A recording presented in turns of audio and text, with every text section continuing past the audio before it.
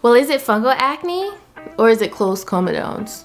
How do we know? Hey everyone, it's Unique. Welcome back to my channel, and you are probably struggling with the question of whether it's fungal acne or closed comedones. And don't worry, you're in the right place, because by the end of this video, you are going to know exactly what you are dealing with. Your forehead or face is covered in tiny bumps and texture, and you're seeing all over YouTube and TikTok all this talk about fungal acne. I mean, even this channel talks about fungal acne, but how do you know if that's what you're truly dealing with? Because closed comedones can also look like fungal acne, and it's really hard to determine between both if you've never experienced it for yourself. I mean, even dermatologists misdiagnose fungal acne all the time. It's a very common thing to happen, and if you don't have access to a dermatologist, searching Google can have you more confused than ever, especially now that the rise of information on fungal acne has exploded. It seems like overnight. So we're going to get down to the nitty-gritty so you can finally determine if you have fungal acne or closed comedones, so you can get to the good part, getting rid of it. The first thing we need to do is look and see what your tiny bumps actually look like. If those tiny bumps are red to dark, they're itchy, they get worse when you sweat, they're pretty much the same size and they're all clustered together in one specific area. You see them on your forehead, around your hairline, your cheeks, your chin, underneath an area where you're wearing your face covering. Congratulations, you have fungal acne. And I'm only saying congratulations because we know exactly how to treat and get rid of fungal acne. So yes, you have fungal acne. Do not despair. We are going to talk about exactly how you can treat them. But if your tiny bumps don't really have a uniform look to them, they're quite close to the color of your skin tone, they don't itch, they kind of look like whiteheads, but they're not filled with pus, so you can't pop them. They look like they exist under your skin, not coming completely through, like similar to a blackhead would. If you are more prone to oily skin, if you have other types of acne like blackheads or pus-filled whiteheads in that same area, you are probably dealing with closed comedones. Closed comedones usually form as a result of using a product, either hair care, skin care, body care, on that area that acted like an occlusive, which means that it's effectively irritating and closing off your pores, and thus you have closed comedones. Okay, that's out the way. Now we know which one you're dealing with, so let's get on to the good stuff. How to treat it. Now, it's important to figure out exactly what you're dealing with before you start treating it, because if you treat closed comedones as if they're fungal acne, you'll make closed comedones worse, and vice versa. If you treat fungal acne as if it's closed comedones, girl, that fungal acne is going to live it up on your face. That's not what we want to do. They cannot be treated by the same products, and there's different tactics and techniques for treating both of them. What we use to treat fungal acne could dry and irritate your skin if you do not have fungal acne, which is only going to make your closed comedones worse.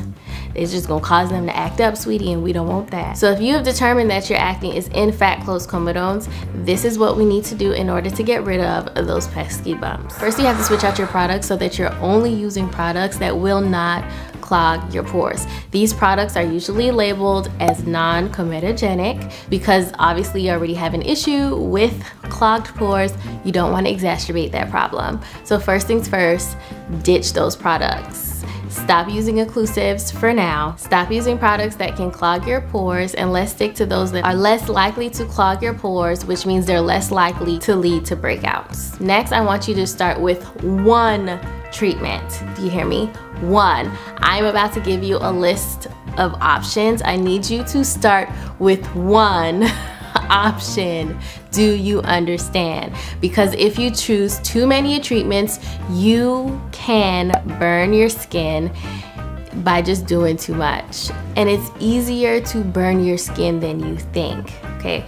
All of these treatments are pretty strong. So if you mix and match them or try and throw it all at your face at one time, your skin's not used to it.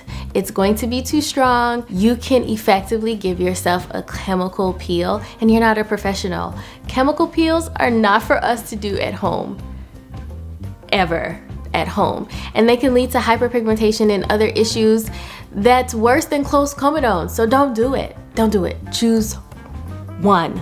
Slow and consistency will get you the results that you want effectively and safely versus fast and rushed and everything all at once, which can do some major damage.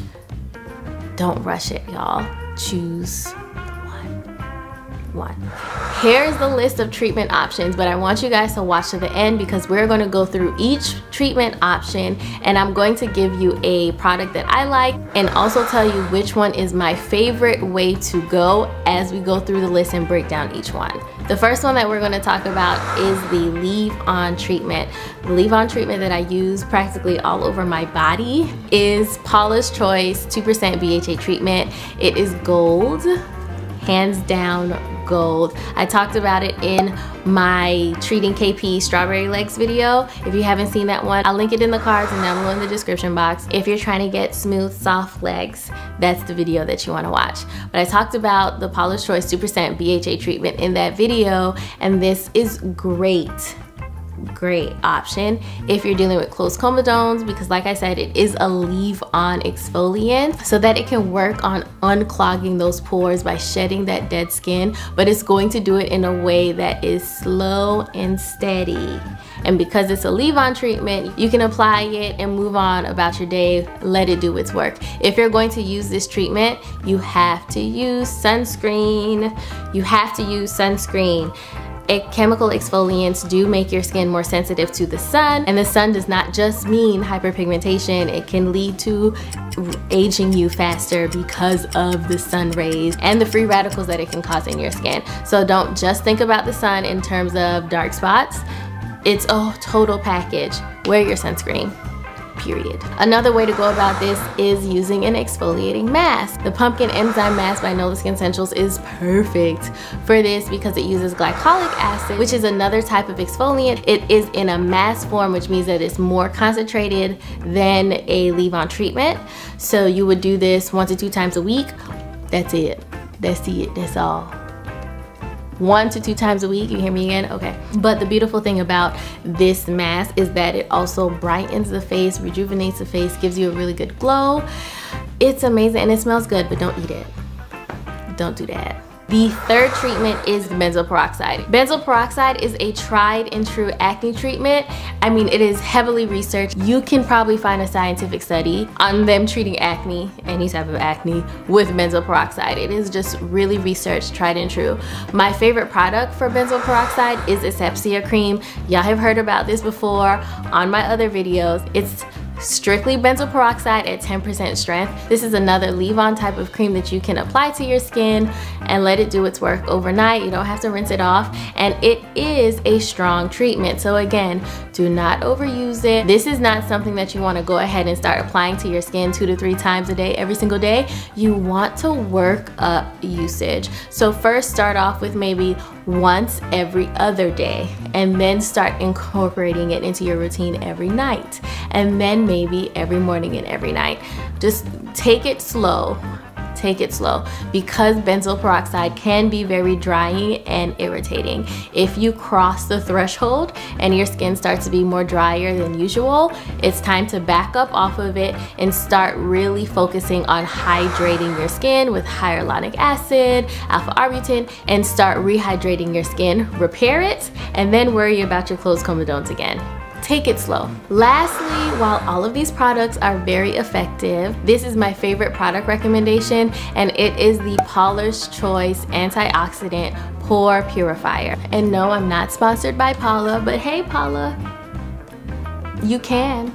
And let me tell you why. Not only does it contain salicylic acid, which is one of the main ingredients that we talked about earlier, it is packed with such great ingredients from antioxidants, vitamin C, niacinamide. It also has azelaic acid, which is not only going to gently exfoliate your skin, but azelaic acid has been scientifically proven to prevent new comedones from forming. Now I can definitely tell you to go and just buy azelaic acid, but azelaic acid in this formulation is amazing because you're getting a serum that is jam-packed of such great ingredients. It's just a one-step and done type of thing. You don't have to worry about applying a vitamin C for brightness and then layering on niacinamide to give you that even texture that you're looking for. You have it all in this serum. The ingredients list speaks for itself. And if that wasn't enough, it's amazing for sensitive skin and hyperpigmentation. I am so excited, but also sad, because if you have fungal acne, we can't use this product. If you're only dealing with closed comedones, I would highly suggest that you give this one a look. I mean, the ingredients list, it just speaks for itself. It speaks for itself. The only thing you have to worry about is then a moisturizer and sunscreen, because again, you need your sunscreen. Don't leave the house without it. Don't be in the house without it. That's how important sunscreen is, okay? Because all of this that you're applying to your skin is not going to be nearly as effective as when you're applying sunscreen on top of it and then reapplying during the day. I'm just saying. Moving right along, if you have determined that you have fungal acne, none of the products that I mentioned above will work for you. Unfortunately, they would only feed the beast that is on your face. So I want you to go ahead and watch this video next, because I dive in great details exactly what I did, and at this point, hundreds of us have done to clear up the fungal acne in as little as 2 weeks. Make sure to like if you like this one, subscribe, and I will see you over there.